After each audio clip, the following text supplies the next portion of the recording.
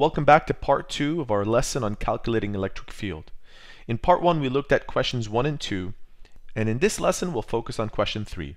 Question 3 reads, calculate the magnitude and direction of the electric field at point Z in the figure below, due to charged spheres at point X and Y. So we have a test charge here, and whenever we're doing these problems, the test charge is assumed to be positive.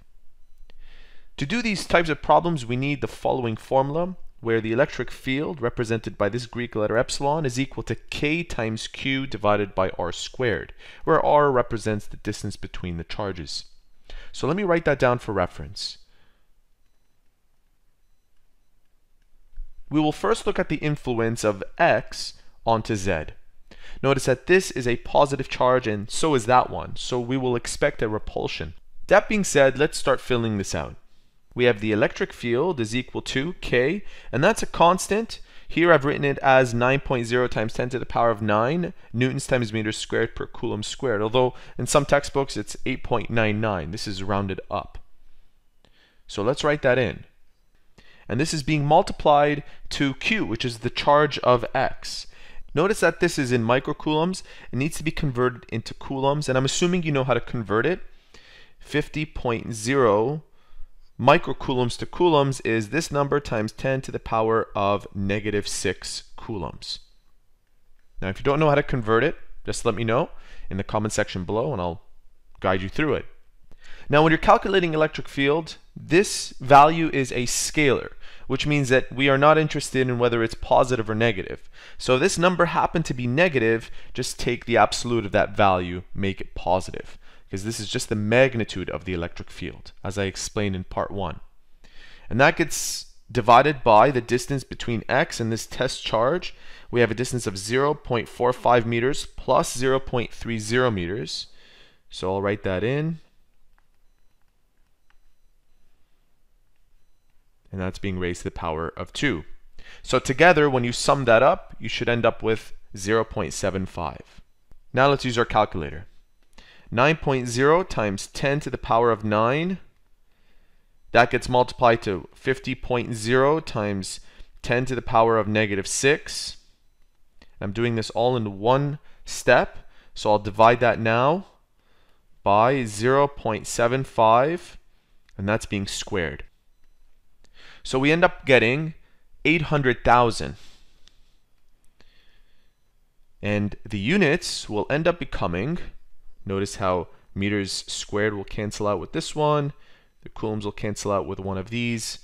We get 8.0 times 10 to the power of 5 newtons per coulomb.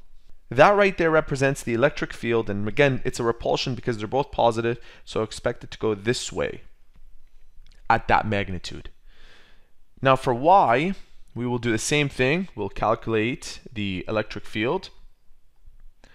So I'll repeat most of the calculation from above. Notice that this is -10.0. We're not interested in whether it's negative or positive. This is the magnitude of the electric field. So I'll write down positive 10.0 times 10 to the power of -6 coulombs.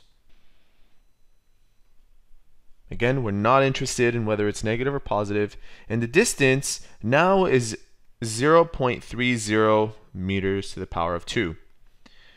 Using our calculator again, all I have to do is adjust the distance and adjust the charge. And we get, this time, 1 million. So 1.0 times 10 to the power of 6 newtons per coulomb. Let me highlight these two numbers.